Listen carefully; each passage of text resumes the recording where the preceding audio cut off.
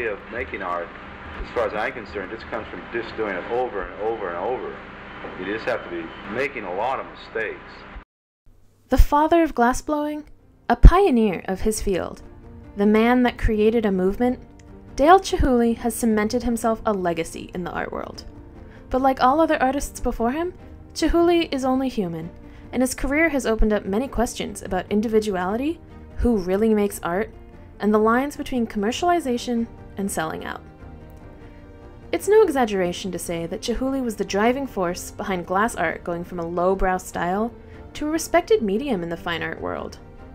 His explorations of shape, design, and color through massive glass pieces in picturesque locations, over the rivers of Venice or decorating the ceiling of Las Vegas's Bellagio Casino, have dazzled the public for generations, and inspired a whole new generation of artists biting at the bit to play around in the medium.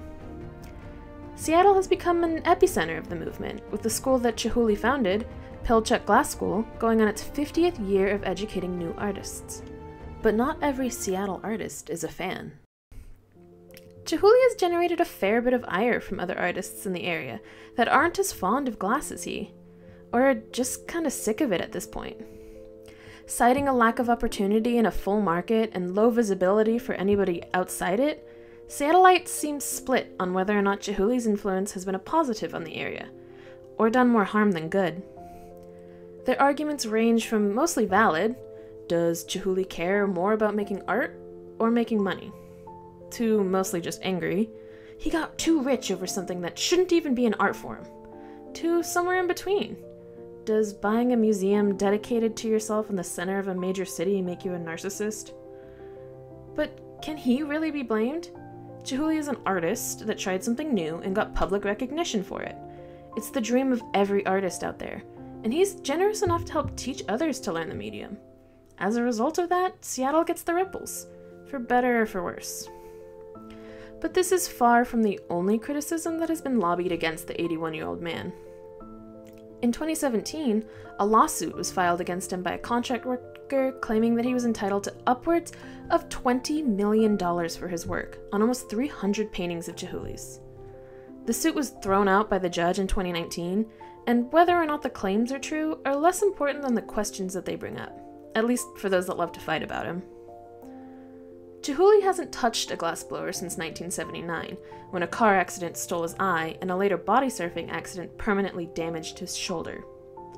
Instead, he creates designs that his team of glassblowers, often students at his school, recreate to a T, Chihuly acting more as a supervisor and director, at least on his good days. Chihuly has also suffered from bipolar disorder and depression that affects his ability to come to work.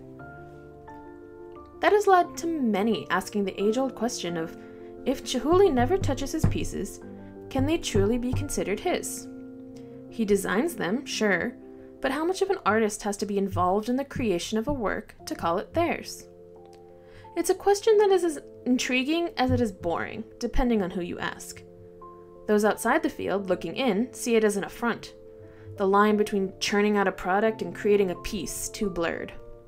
Historians would note that paintings have often been painted by students or apprentices under famous artists' names. Why does it matter? Should it?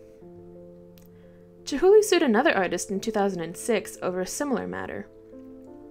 An employee under Chihuly for 10 years, Brian Rubino went on to his own career, creating pieces with a striking resemblance to Chihuly's work. He argued that this was just his style, and while he countersued Chihuly, both suits settled as the court couldn't come to a conclusion on where Chihuly's art sits on the line between art and craft, between art and product.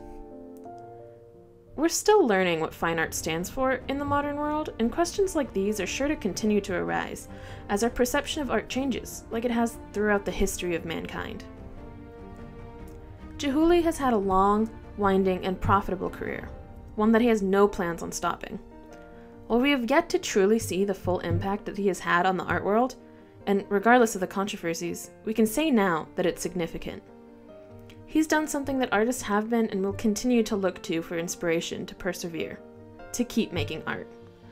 Like Chihuly himself says, follow your dream, your passion, follow your gut and create something no one has seen before. it.